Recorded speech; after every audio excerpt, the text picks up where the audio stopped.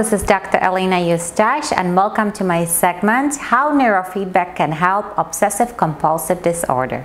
With obsessive-compulsive disorder, OCD, a person can stop repeating specific behaviors or stop his or her brain from repeating particular thoughts. A substantial body of research shows that problems with OCDs are related to the functioning of areas in the front of the brain.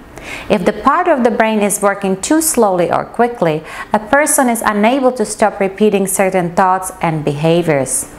Many therapists and other health professionals using neurofeedback to treat OCD noted marked reduction in OCD symptoms in their clients after neurofeedback training.